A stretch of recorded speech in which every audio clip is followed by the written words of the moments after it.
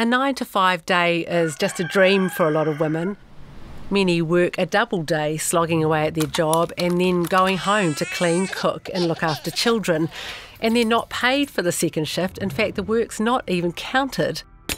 Work is commonly measured by the gross domestic product model, and GDP doesn't bother to include work when no money changes hands.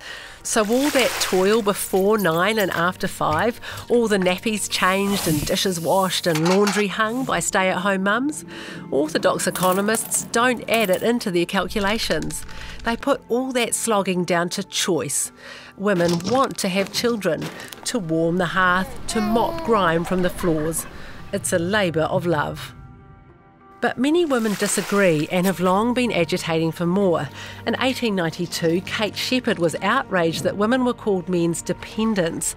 She argued that women performing domestic duties without payment weren't dependent. In fact, many were working harder than their wage-earning husbands. And all these years later, the battle continues. Women still do far more unpaid work than men, and some contemporary economists want it counted. Feminist economist Marilyn Waring has been challenging the GDP model for decades, exposing flaws in data capturing methodologies and its rigid approach to valuing work. What's the big deal? Well, GDP helps shape policy and even private sector perspectives. For example, work and incomes tools of measurement reflect GDP values.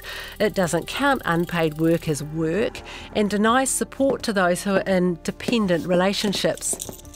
But we don't have to use GDP, there are alternatives. The Genuine Progress Indicator accounts for labour outside of the traditional marketplace, and the Human Development Index emphasises the assessment of holistic human development, not just economic wealth.